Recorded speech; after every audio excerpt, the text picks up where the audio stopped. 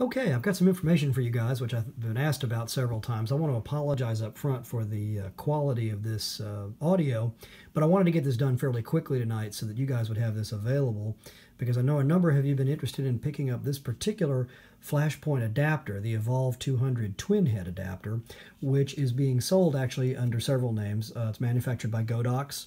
It's also available under the Flashpont name, as you can see right here as well, and I suspect it won't be long before other companies will have it as well. And you can see, of course, it's branded as the Evolv twin head.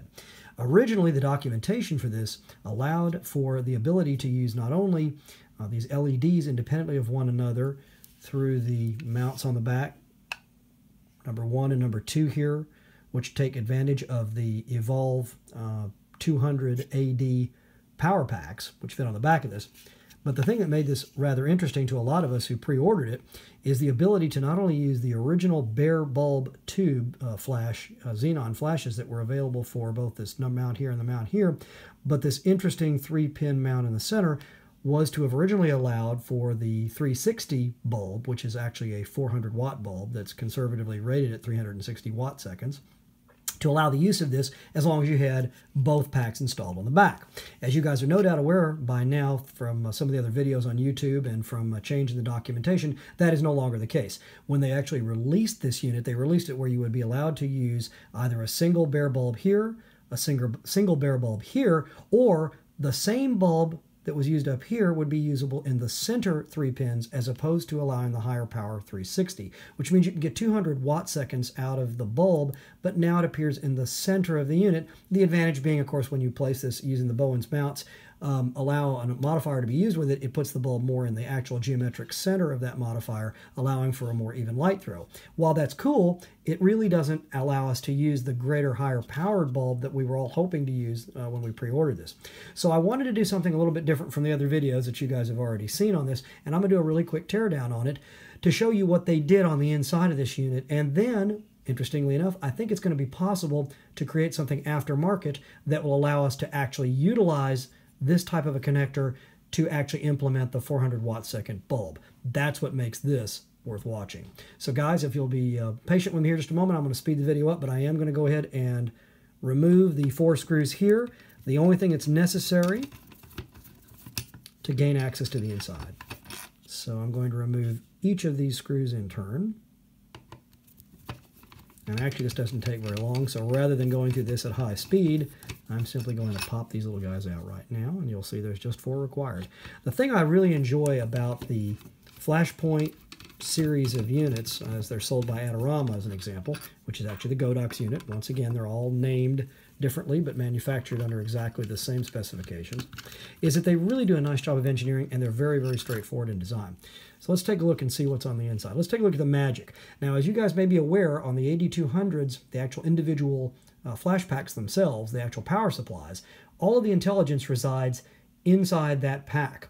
The various heads you can place on there, the LED head, the AD200 bare bulb flash, or the monolith that's available for it as well, the xenon internal tube, actually really are just basically the illuminator. There's actually nothing in that thing but a bulb. Let's take a look and see if this follows that same pattern. So I've removed those 4 screws. I'm going to pull this up here to expose the internals. And you'll see it's actually kind of a nice design. There are 2 circuit boards here, one for each of the LEDs on the front. See right here. And these square packs are actually thermistors rather, that shut off the LED if it starts to overheat against these heat sinks here. If we don't dissipate the heat in a passive fashion adequately enough, these are designed to be shut down if they overheat. So that's what these devices are right here for, and they do so at, I believe, 65 degrees Celsius. So that's what these devices right here are. What remains then is essentially plastic collars that you can see through the front, and these insulators here. I'm going to turn this to the side so you can see it. These are simply the standard cloth insulators that are designed to protect these high voltage posts here that the bulbs plug into. But if you'll notice, once again, it's consistent with the other units in that there's no smarts in here. Now, I'm going to take this board apart. I haven't yet done that. But the first thing I'm going to do is show you the build quality on this and how it's designed. First thing you're going to notice is the heat sinks themselves are removable. So we're going to take those aside, and I'll place one here so you can see where that sits. And I'm going to remove the other section right here. There are also 2 fins that go down there, 2 metal fins. which should still be attached to the unit. There they are. In fact, there's one of them. And this allows for heat dissipation through the top and bottom of the unit. So that appears there. And then there's a second one down here in the base, like so. You can see that. So I'm going to place that right here as well. The only thing then remains in here that's actually loose at this point are the aforementioned insulators here, which are designed to prevent these from obviously ever shorting when the unit is charged. You would never want to leave this unit open like this with the battery packs installed, obviously, because these do contain very high voltage and a fairly decent amount of current to be able to fire those lamps. But basically, this is what it looks like on the inside. So essentially, you can see, and I'll hold this at a little bit of an angle here, that there's just some solder connections down here on the bottom that correspond and are connected to the pads that you can see inside here, these metal contacts on each side that make contact with the actual AD power packs. Now I'm going to go ahead and pull these off. They're already popping out. I mean, they're not tied down anyway, and they can be very easily replaced. It doesn't take but a few seconds to replace these. And so I'm going to pull these out of the way to simplify our view of the unit. And what I'm going to be doing over subsequent videos is showing my efforts to create an adapter that will allow that to work. Now understand, as one of the videos on YouTube will tell you, there was probably a very good reason that they opted late in the design process not to support that 362. And the reason for it, I suspect, I have to agree with, having looked at the design of this now with the other gentlemen who've written about this and talked about it, is that the 360 tube that fits in here is very, very similar in its construction to the 180 watt second tube. And if you were to force that into these pins, and they were designed to support the 360 by bridging these two power units that fit on the back, you'd overpower that bulb and very likely either blow it out or cause it to shatter catastrophically, which would not be a good thing. That would be a bad day. So it's understandable that they're not allowing that to happen, and what they've done instead is to simply allow you to use that standard bulb either in position 1, 2, or in the center, which is still tied to 1. And in fact, you can actually see how they've accomplished that by noticing that this pin here, which is on this trace, and this pin here are electrically connected, as are the pins here and here. Now what that allows them to do essentially is to allow that bulb to either be oriented here, here, and here, or here, here, and here, which essentially allows you to put the bulb either at the top or in the center position and still have that single AD200 bulb fire off effectively.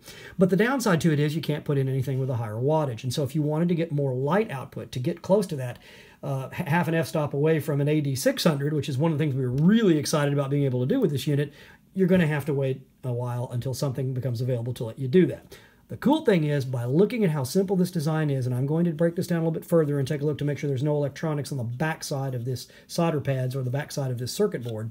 Assuming there's not, I believe it's entirely possible to develop an adapter daughter card that will fit on the front here, snapping it in and allowing an AD360 bulb to be functional on that. So please stay tuned with my further progress here. I'm going to reassemble this unit off camera and then start to do some work on this. And I hope to have a video fairly shortly with a prototype of that board, allowing us to do perhaps something that, while they may be concerned at the mothership about this, I think if we can make it available and provide it in a way that can't be misused, it could be a very, very valuable addition to our Flashpont itinerary and our weapons, if you will, for doing our photography and getting some great lighting. So I'll be back with that shortly. Thank you all very much for watching. I'll be right back. And thanks again. Take care. This is Jeff Wright, the protographer, with some interesting news here, an update on the Flashpont Evolv twin head adapter. Till then, later guys.